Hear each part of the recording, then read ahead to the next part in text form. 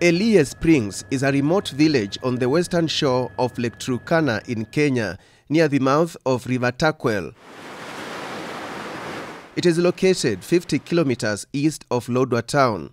The village, which is named after these local springs, is an important tourist site, attracting those who are keen on adventure tourism.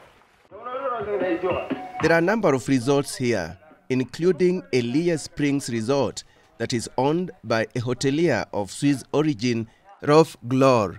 That was a very long dream, because I used to come to Kenya since 1976. And I always wished to come to this side. I have been many times in Loyangalani. So about 10 years ago it happened that I worked in West Pokot, and then I made safaris on weekends. So one time I reached here and I say, wow, this is a paradise. The resort sits on a 10-acre piece of land. What we found here is just some ruins and some stones. And I had to find the former owner in Germany so that they could give me the lease. Rolf's idea was to keep it simple. His resort is known for traditional Turkana bomas, although there are modern accommodation facilities too. I started with the bomas because I believe that when you go to an area which you don't know, you should look what people do in that area. There must be a reason why they built this kind of houses. Journalists, scientists, anthropologists, humanitarian workers and government officials are some of the common visitors here, he says.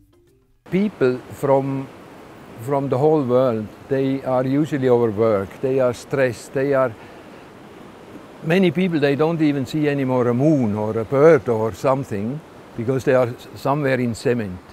So the demand for kind of adventure tourism is rising, I believe, and Turkana is the place to be, because here you have nothing else than nature. Lake Turkana is bordered by Turkana and Marsabit counties, with both sides of the lake having great tourism potential. Where the missing link is for the Turkana region is the connection between here and Loyangalani. So if there would be a connection between here and Loyangalani, I believe generally tourism in the north, in this northern corner of Kenya, would improve very fast. Great potential, yes, but the tourism sector here has been grappling with a negative perception about security. It is the perception, it's not the insecurity. We never had any kind of security issues here. The current threat is the swelling of the lake, which has in the recent past led to destruction of facilities, like some of the bomas at this resort. It took 4 of our bomas, completely washed away. It spoiled the 2 boats we had, but I'm already planning to build a new, still a boma, but a bit an improved one. We have 49 edible species of fish. The Cabinet Secretary for Petroleum and Mining, John Munyes, who hails from Turkana County, is a regular visitor here. He is seeing great untapped potential here.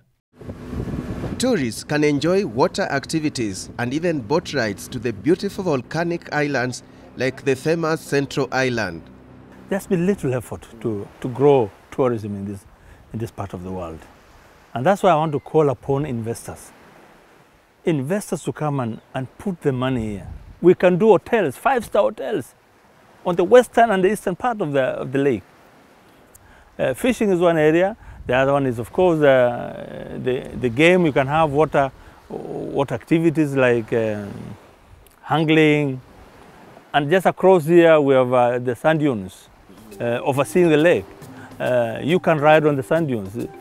Something you can do in Dubai can be done here. Indeed, this is a hideout worth including on your bucket list.